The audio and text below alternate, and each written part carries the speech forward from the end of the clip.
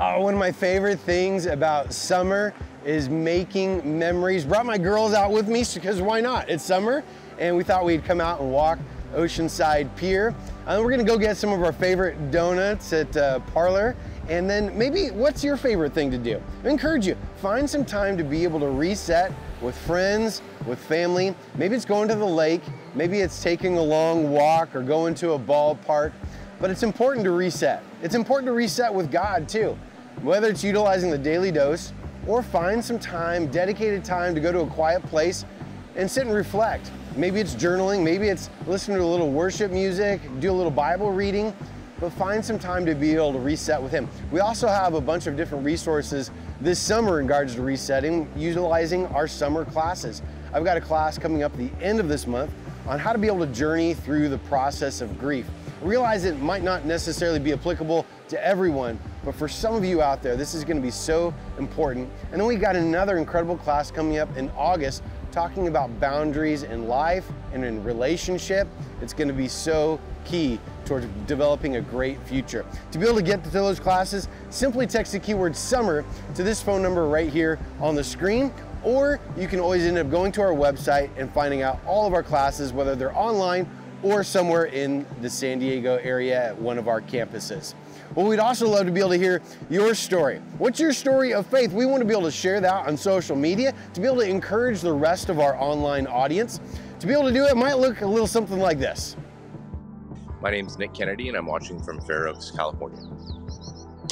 My favorite thing about North Coast Church is the life groups. I always feel connected to those in them, and it's really nice having people there to support you when times get tough and also to go through the good times together. I would definitely recommend North Coast Online to others. It's a really great way to get connected, plugged in, and like us, we were once in Southern California. We moved up here to Northern California, and thank God that we were able to find some community and engagement here through North Coast. So definitely recommend it. We would love to be able to capture your story. To be able to do it, simply text the keyword share to this phone number right here on the screen, and we're utilizing a particular app that's going to lead you into questions and record it right then and there.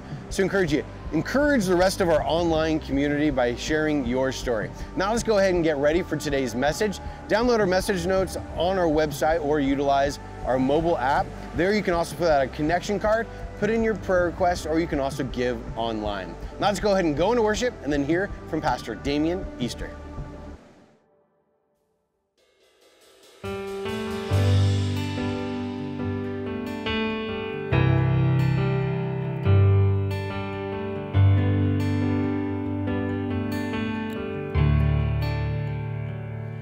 I know nothing but Jesus crucified in me. I know nothing but how you saved my soul. In my weakness, this has been my confidence. Oh, your great love for me. Oh, your grace for me is like an endless sea. How deep, how wide is your love? Your mercy running like an endless stream. How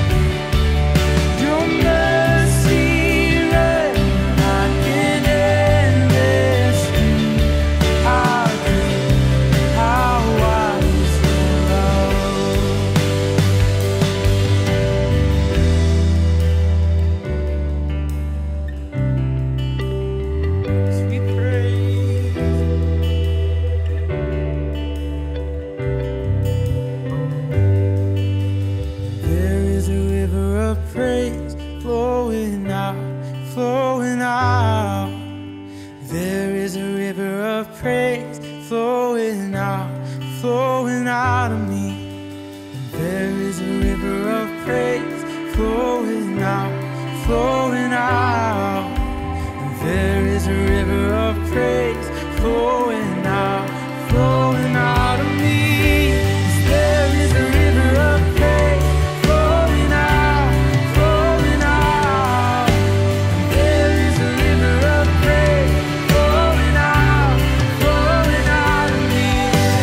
There is a river of praise flowing out, flowing out. There is a river of praise flowing out, flowing out of me. Oh, your grace for me is like an endless sea. How deep, how wide is your love? Your mercy runs like an endless sea. How deep, how wide is your love? It's never ending. It goes on forever.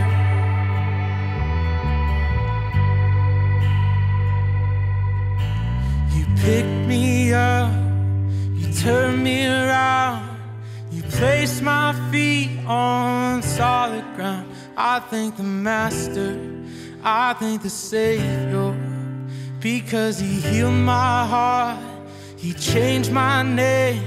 Forever free, I'm not the same. I thank the Master and I thank the Savior. Oh, I thank God.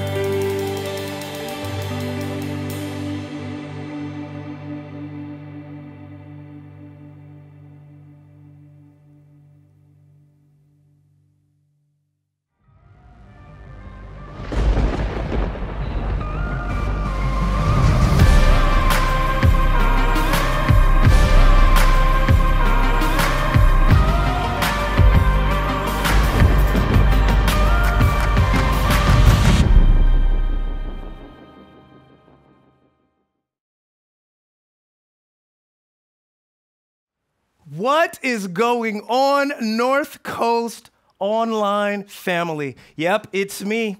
It is me, the one that is a little bit louder than the rest, and it's just because I am passionate. I am excited about the word of the Lord, about Jesus, and all that He has for us today. So I will advise you now, adjust your volumes accordingly. Amen? Yes, turn it up, maybe. Or turn it down just a tad bit. Anyway it goes, God's got something special for us today. I'm excited to bring you the word. For those of you that maybe this is your first time experiencing me or seeing me in any way, shape, or form, my name's Damean. I get the privilege of serving as the young adults pastor, the Jordan young adults pastor here on our Vista campus on Thursday nights. On Thursday nights, we turn up the campus and we party 18 to 25. If that's you, I want to invite you to come through. Hallelujah. So that's me. And now we are about to get ready to get into the word. But here's what I need you to do. I feel like we are beginning to build a relationship. Amen? Amen. We are beginning to build a relationship. I'm getting to know you more. You're getting to know me more. And if ever you find yourself here on campus in the Edge, I am also the Edge venue pastor. In the Edge, we do something called Safe Space, okay? Safe Space. I just want to introduce that to my online family. So all you do is this. We just create safe space, and this is what you do. Just go like this. Safe space, okay? Right? Yeah, okay.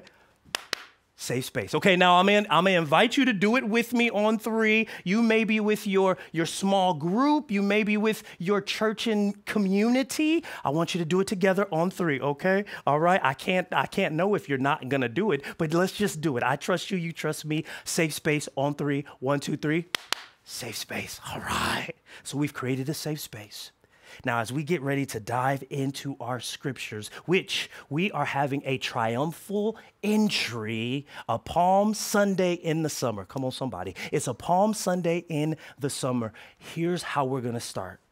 We're going to get into the scriptures simply by a round of applause. Yes, a round of applause. Yes, just put your hands together wherever you are. Even look at the person next to you. Look at them and just give them a round of applause. It's just such a blessing that comes when you just are giving somebody a round of applause. Give them a round of applause. They are worthy. They are in the image of God, created, fearfully, wonderfully made. Give them some praise. A round of applause is how we get into the story today. A round of applause, a community of people that are in Jerusalem. Everybody has descended upon Jerusalem for the festival. Those that have just seen Jesus raise Lazarus from the dead, all of them have ascended upon Jerusalem for such a time as this, and applause is ringing out everywhere. The crowd is going wild as Jesus is entering in. It's his triumphal entry. The jackets are coming off. The palm branches are being laid down. It is the time for us to crown the king that we have been waiting for all of our lives. You are familiar with the story. It's John chapter 12, verses 12 through 19. And as we get ready to dive into this, I feel like it's a must that I remind you what John wrote about and why. John does not spare any of his words when he tells us the purpose of his book. The purpose of his book is simply this, that you and I would believe that Jesus is the Messiah, that Jesus is the Son of God. Everything that he writes and shows us is to point to who Jesus truly is. And if you've been journeying with us through this series, what you will realize and see is that as we read the book of John, we are faced with who we really are in comparison with who Jesus really is. And when we look at it, we realize that there are some very important needs that you and I come with, that Jesus is the source of meeting all of those needs. Okay, all right, let's go. John 12 through 19, triumphal entry. My title says, Jesus comes to Jerusalem as king. It says this, the next day, the crowd that had come for the festival heard that Jesus was on his way to Jerusalem. They took palm branches and went out to meet him, shouting, Hosanna! Blessed is he who comes in the name of the Lord. Blessed is the King of Israel. Jesus found a young donkey and sat on it. As it is written, do not be afraid, daughter Zion. See, your king is coming, seated on a donkey's colt. At first, his disciples did not understand all this. After all, only after Jesus was glorified did they realize that these things had been written about him and that these things had been done to him. Verse 17, now the crowd that was with him when he called Lazarus from the tomb and raised him from the dead continued to spread the word. Many people, because they had heard that he had performed this sign, went out to meet him. So the Pharisees said to one another, see, this is getting us nowhere. Look how the whole world has gone after him. Look how the whole world has gone after him. At the triumphal entry, we are looking at a population in Jerusalem that has probably ballooned to more than 2 million people, all of them looking to crown a king. And just for the next few moments, I want to talk to you from the subject of the hero we want versus the hero we need. The hero we want versus the hero we need. Now, I know it's been a lot of group participation for us being an online family. I know you might just be listening to this in your car. This is a great opportunity for you to participate too, because you couldn't do the safe space thing. So now here, this is for you. I just want you to say, I need a hero. Just say it out loud. I need a hero. I need a hero. You and I, we need a hero. I'm holding out for a hero to the end of the night. See, that's the Shrek anointing coming upon me. That's what some of y'all, it's a little bit older of a song, but for me, that's strength. He's got to be strong and he's got to be fast and he's got to be fresh from the fight. I need a hero. Then you get your little feet going here. I'm holding out for a hero to the morning light. He's got to be sure and it's got to be soon. And he's gotta be larger than life. Larger than life. I need a hero. I need a hero. You need a hero. We need a hero. And that's evident in the scriptures right here. Because everyone in the crowd is yelling, Hosanna, Hosanna, Hosanna, which simply means save us now. Save us now. Save us now. So let me give you these next 3 blanks. These next 3 blanks are very easy to fill in. But if you're anything like me, these next 3 blanks are very hard to ask for, and it's very hard to say. Because what they're saying when they're saying, Hosanna, save us now, I think we can recognize that in us, there's this part of us that needs a savior. This part of us that needs a hero. This part of us that needs, this next blank is, we need help. We need help, help, help. Those next 3 blanks right there. Help, help, help. This is what is being screamed out. Hosanna, Hosanna, save us now. Help us, help us, help us. We need a hero. We need help. But here's what's interesting. The help we need doesn't always look like the help we want. I just want to say that one more time. The help that we need doesn't always look like the help that we want. My kids will come and help me. They're older now and they'll help me, okay? They will help me. Like if we're cleaning up the house, my kids will come and they'll be like, hey, Dad, is there something I can do to help? Is there something I can do to help? Music to my ears, y'all. That is music to my ears. My kid wants to help me clean up their mess. Oh my goodness. Thank you so much. And so I tell them how I need help. This is the help that I need, son. I need you to do this, this, this, and this. I need you to do your laundry. I need you to get this done. I need you to clean these dishes, put these dishes away just like this. This is what I need you to do. This is the help that I need. And then they look around. Can I move the couch? I'm like, that's not the help that I need, son. But that's the help that he wants to give, something that does not help the situation at all. So often the help that we want doesn't look like the help that we need. I need you to do the dishes right here. And he's like, but what I want to do is I want to move the couch. Son, the couch doesn't need to be moved.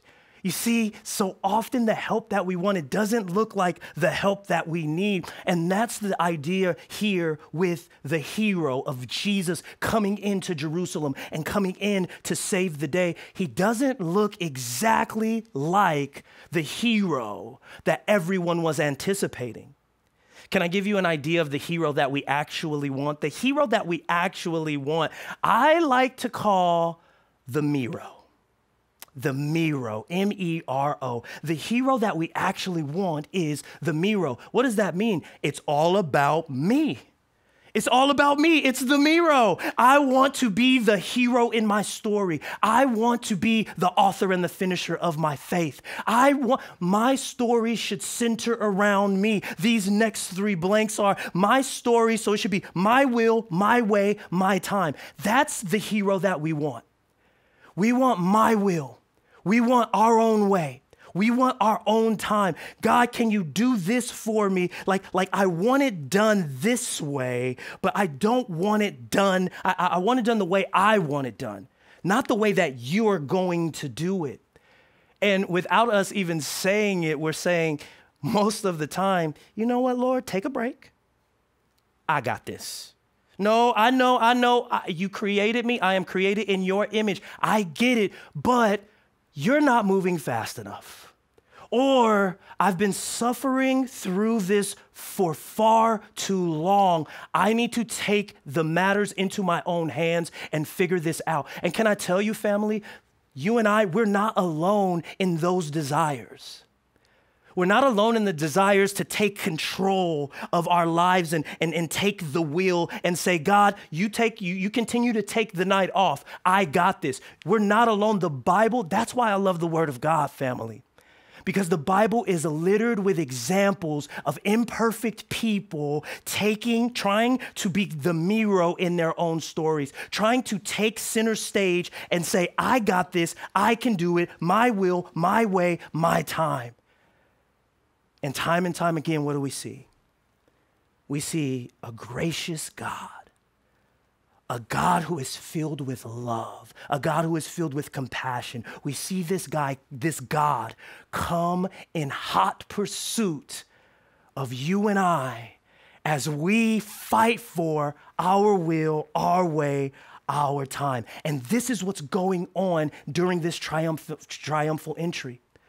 See, the people, the crowd, they want Jesus to be the conquering king, the king that's going to come in and set them free from Roman oppression. The king that's going to come in and break the chains that they are bound in and set forth his kingdom. This is the king that they were looking forward to. But I love it because the king that we need is not limited by the sight that he sees right now. You and I, we're limited by what we can see. But the King of Kings and the Lord of Lords, he comes in and he sees it's not just Roman oppression that you need to be set free from. It's sin, death, hell, and the grave that you and I need to be set free from. This is our King. Amen. Come on, safe space. Hallelujah. Let's go. Like, this is our God. This is the hero. This is the hero. He is a conquering king. He conquered sin so that you and I can be free. This is a conquering king. He conquers death so that we don't have to fear its sting, so that we can know and have a hope on this side of eternity that when that time comes, that is not it. Siri, you trying to get saved too. Hallelujah. That is not it. That's not it, family.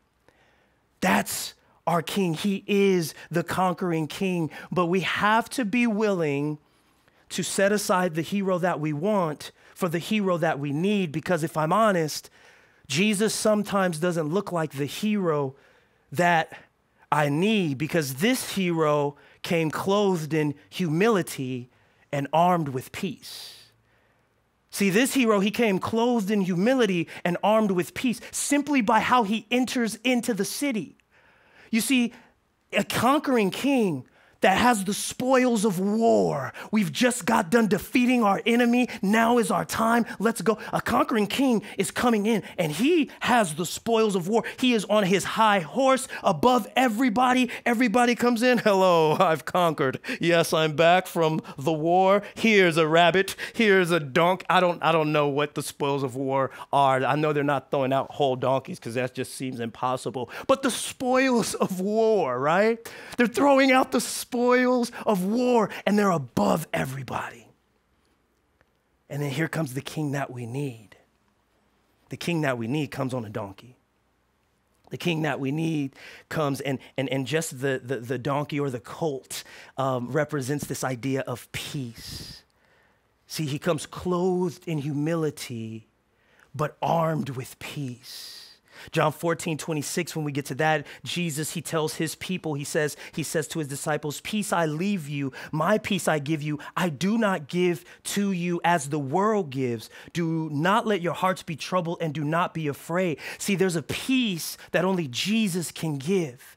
There's a peace, and the peace that he gives goes beyond all of our understanding.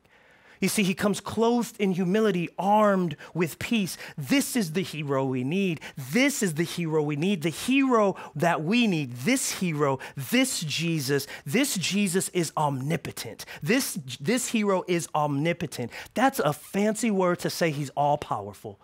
I got to use the theology degree somewhere, amen? Yes, I do. omnipotent, omnipotent, all powerful. He is able to do more than you can ask, think, or imagine. Ephesians 3:20-21 says, now to him who is able to do immeasurably more than all we ask or imagine according to his power that is at work within us. To him be the glory in the church and in Christ Jesus throughout all generations, forever and ever. Amen. This hero is omnipotent. He's all powerful. This hero is omniscient. He's all-knowing. John 2:24, you remember this? It says, but Jesus would not entrust himself to them, for he knew all people. He did not need any testimony about mankind, for he knew what was in each person. Our God is all-knowing. Our hero is all-knowing. Oh, what does that mean? It means he knows what's best for you and I than we do. Oh, he knows. I know it feels like he doesn't know. I know it feels like I know. I know it feels like social media knows what's best. I know sometimes it feels like my Enneagram situation knows what's best. But my goodness, family, isn't there so much peace and solace that you and I can have knowing that our hero is all powerful, knowing that our hero is all knowing. He knows us inside and out. He knows you better than he knows himself. Then you know yourself. Our hero is omnipresent. Another fancy word, just simply saying present everywhere at all times. So he's all powerful. He's all knowing. He's present everywhere at all times. Psalm 46:1-3, it says, God is our refuge and strength, an ever-present help in trouble. Therefore, we will not fear, though the earth give way and the mountains fall into the heart of the sea, though its waters roar and foam and mountains quake with their surging. What does that speak to? That speaks to the world that we live in today. The world that we live in today in all of its beauty. And you know, we are in San Diego. We know how to appreciate a sunset. Come on, somebody. Come on. You going to the beach later, you're going to take a sunset pic. We know how to appreciate the beauty of the world that God has made. But family, you take a snapshot of that beauty and understand that that beautiful snapshot is still not as beautiful as the way God originally created the world. The world we live in is fallen. The world we live in is but a glimpse of that which was originally created. And that psalm is saying that there are going to be hard times. That psalm is saying that there's going to be trouble, there's going to be frustrations, but look, our God is a very present help. He is all powerful. He is all knowing. He is present everywhere at all times. Oh, do you see it? Do you see it? The hero we want versus the hero we need. The hero we want is my will, my way, my time. But when that's our hero, when we are our heroes, or our friends or our family are our heroes, oh, we are grossly limiting what a hero looks like. We are grossly limiting what a hero can actually do, because the hero we need is all powerful. The hero we need is all knowing. The hero we need is everywhere all at once, at all times. But my question, family, is this. What happens when the hero we want doesn't match the hero we need? What happens when the hero we want doesn't match the hero we need? You learn your lean. Yes, you do. Yes, you do. That's your next blank if you missed it. You learn your lean. You learn your lean. This is where we learn our lean. And what might your lean be? Your lean is what you depend on besides God. It's what you depend on besides God. And here's what's awesome. You and I, we tend to lean on our own understanding, right? We lean on our own understanding. And here's what's awesome about leaning on our own understanding. God knew we would have a tendency to lean on our own understanding. I love the Lord because he knows us. He's all-knowing, remember? He's all-knowing. He knows we will have a tendency to lean on that which we can see. And so often that which we can see will become bigger than the God who sees everything. He knew that. He knows that. So he gave us Proverbs 3:5-7 that says, trust in the Lord with all your heart. You know where I'm going. Lean not on your own understanding. So the good news about leaning on our own understanding is God knew we would do it. The bad news about leaning on our own understanding is our understanding wasn't created to uphold us. And he says, lean not on your own understanding, but depend on me, or trust in the Lord with all your heart. Do not lean on your own understanding. Seek his will in all you do, and he will show you which path to take. Verse 7, I love this. It says, don't be impressed with your own wisdom. Don't be impressed with your own wisdom. Now, here's what I know. Here is what I know. I know there are a lot of wise people watching this right now. That's my online community. Some of y'all are out on the beach right now. You got your hat on, or you might be out on the water with Chris just fishing, and you got the Lord, and you got the sea, and you got the fish, right? You are very smart. Your wisdom is wise beyond its years. Some of you all have spent tons of money on a great education, or you were like, you know what? I'm a self-made person. I got this. I don't need the education. I got this. I love the Lord because he says, you do have wisdom. Oh, you are wise. Oh, yes, you are. You have been through some things, and those things have caused you to make some very wise decisions. But he says, don't be impressed with it. Don't be impressed with your own wisdom.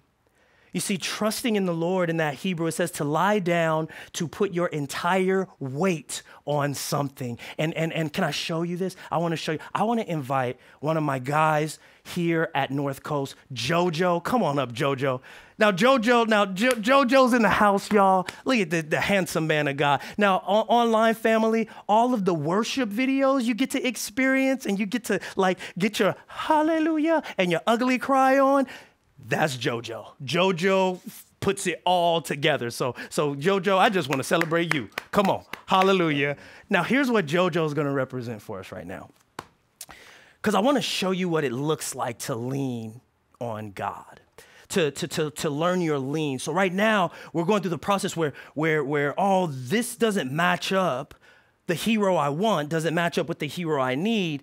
So what is my lean? You learn your lean. Am I leaning on my own understanding? Do I lean on my education? Do I lean on my skill and ability?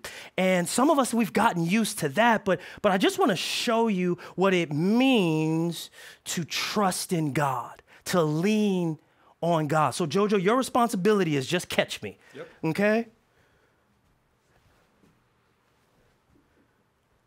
Okay, so I'm talking to the online family, and I'm just gonna fall back. We're like, okay, whoo, hallelujah, right? So that's what it looks like to lead. And you kind of, the first, whoo. You see how the first lean, I was a little hesitant. I was like, can I trust them? Can I trust them? Can I trust him? And then you start to build that muscle of trust when we lean on the Lord, especially in hard situations. And now I could just walk around. I could go all the way over here. And I don't know. I can't even really see JoJo right now. But I'm going to just trust that. You see? And now I'm going to go over here and be like, hey, how you doing? Good day? All right, hallelujah. I can't see him anymore. And I'm going to just, whoo, you know? Like, this is what it means to lean on the Lord. This is what it means to trust. This is what it means. And the more we do it, the easier it gets. And you just are like, oh my goodness, what? I can go to sleep and trust? I can just breathe? What about that diagnosis? What do I do? Oh, the Lord. And this is what it means to trust the Lord. Oh, it's to put all of our weight on God, the hero that we need. It's to, and for some of us, this might be your season where you, nope, not yet. I didn't give them, this might be your season where you jump in the arms of the Lord, where now it's time to just, we did it. It might be your time to just jump into the arms of the Lord. Oh, it's fun. It's fun to kind of bring that visual to life, and so we can kind of see what it looks like and what it means to trust the Lord. And the reality is that it's hard, right? It's challenging to do that on a consistent basis, but I just want to encourage you, family, that like JoJo is here and he's got me. He's got me. He's got me. So if I just fall at any time, I now trust that this man has my back. And I just want to encourage somebody that you can fall into the arms of the Lord, that the hero we need knows exactly what you need, and he has provided it for you. The hero that we need sees you, he knows you, he loves you, and he's there for you. And I just want to encourage you in that the hero that we need is available right now. Can we give it up for JoJo? Man, I love you, man. Thank you so much. Hallelujah. Oh, man. That's a good man right there. I was nervous. I'm going to keep it real. You see, you can be nervous and trust in the Lord. Amen. You can be nervous and trust in the Lord. My encouragement to you, family, is our understanding is not meant to uphold us. Our answers and your desire for answers and the reason why. And I understand the whys, but it's the who. The answer to the why isn't what will uphold us. It's getting to know the who while the why is being worked out. Hey, it's getting to know the who while the why is being worked out. And the who is the hero that you need. The who is Jesus. The who is the King of Kings and the Lord of Lords. And the last blank I want to give you here is, for us to receive his peace, we have to clothe ourselves with humility to receive his peace. We have to clothe ourselves in humility to receive his peace. You see, the crowd of millions, they're coming and they want Jesus their way. It's like the drive-through, have it your way. They want Jesus their way.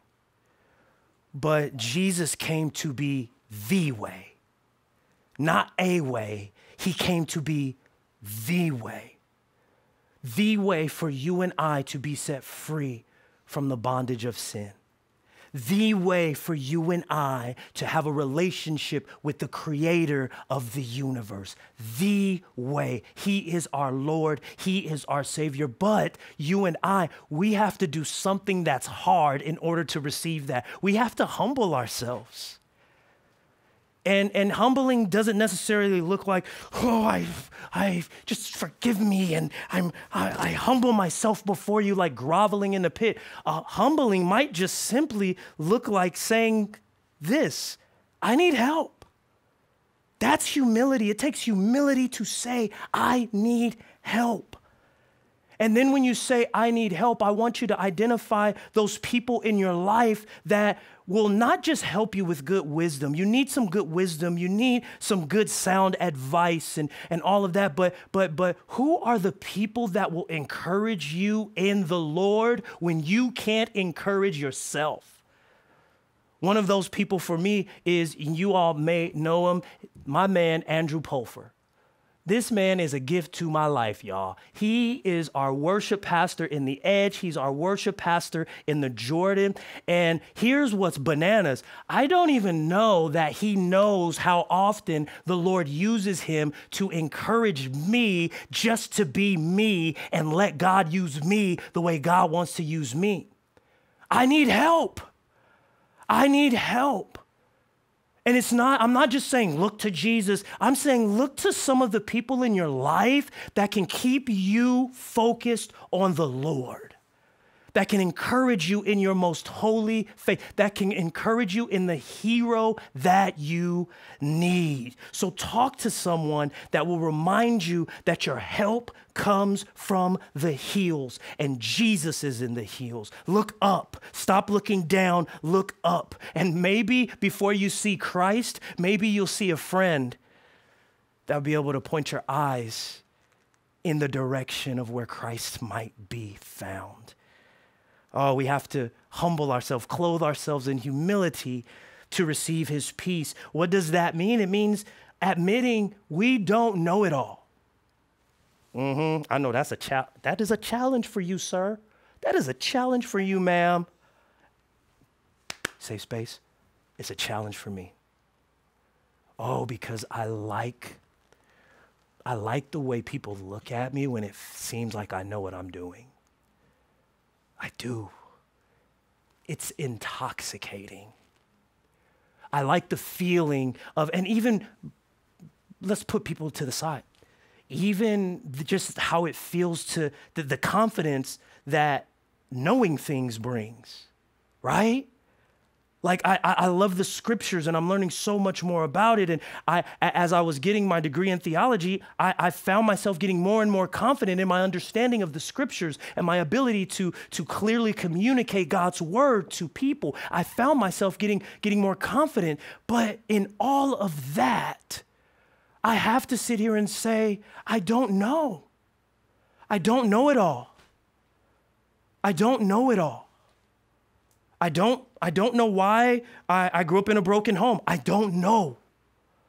I don't know why what happened to you happened to you. Can I be honest? Safe space. I don't know why some of the things that happened to me as a kid happened to me. I don't know why. I don't know it all. So what does that mean? I want to encourage you to abandon outcomes to God. Abandon outcomes, abandon temporary outcomes to God. What does that mean? Instead of holding the situation and the circumstance like this in a death grip, saying it has to happen this way, my healing has to come like this, my freedom has to come like this, and it has to look a certain way. Instead of that, what if we just said, I'm just going to loosen the grip a little bit, and I'm going to be open-handed. And I'm going to let the Lord have what he wants to have, meaning take out what you want to take out. And here's what so often he wants to take out, the me-ro. He wants to take out the me. And we see it in scripture. We see it in John the Baptist. When Jesus comes on the scene, John the Baptist is like, all of John's disciples are like, hey, yo, this Jesus dude, he's coming. I just need you, protect our turf, John, okay? This is JB's territory. I'm going to need you to protect our turf. And what does John say to them? He says, no. I must decrease so that he can increase. Oh, I love that because it's such a hard thing to say. It's such a hard thing to pray, but it's the thing that I need. So I want to encourage you, whatever the outcome is that you've been holding on to, maybe it's to see a grandson or a granddaughter come to the Lord. Maybe it's to see that job come through the way you've been desiring it to come through. Maybe it's to see that thing broken, that thing that has been broken restored. And I want to encourage you, family, bring all of that to the Lord, but then fall back into the fact that he is all-knowing. Fall back into the fact that he is with you when you feel like the circumstances are just too much. He is there. Fall back into the fact that he is, in fact, all powerful. And then the last thing, what does clothing ourselves in humility to receive his peace, what might it look like? This confession. Now, I've had you confess many things. I need a hero. The last thing I would love for you to say, I am his. I am his. You're his. You're his. You're his. You're his. You're his. You're his. To every single person hearing this, seeing this, wherever you find yourself, you are his. However you are wired, whatever deficiency, whatever diagnosis that has been spoken over you or has been discovered about you, you are still his. You are his, you are his, you are his. It doesn't matter what other people think. It doesn't matter what other people say. The king that has come on a donkey to bring peace, to establish his kingdom, you are his. Hallelujah. That gets me excited. That blesses me. That blesses me so much to know that no matter where I am, no matter where I find myself, no matter who has walked out on me, no matter who has broken their word or a promise or has maybe disliked me or has maybe said, that brother is way too loud. Somebody think about letting him. He is loud, loud, loud, loud, loud. I warned you already. Turn down the volume, or some of you might need to turn it up. But it doesn't matter, because right where I am, just how I am, just how he has wired me, I am his, and so are you. You see, everybody wanted a conquering king. Maybe the king came to conquer the insecurities that we have. Maybe the king came the way he came to conquer the fears that we innately walk in. So because you are his, and our hero is all-powerful, all-knowing, and everywhere at all times, you can bring all that you are to his feet and let him do in you and through you what only he can do. I leave you with this last thing.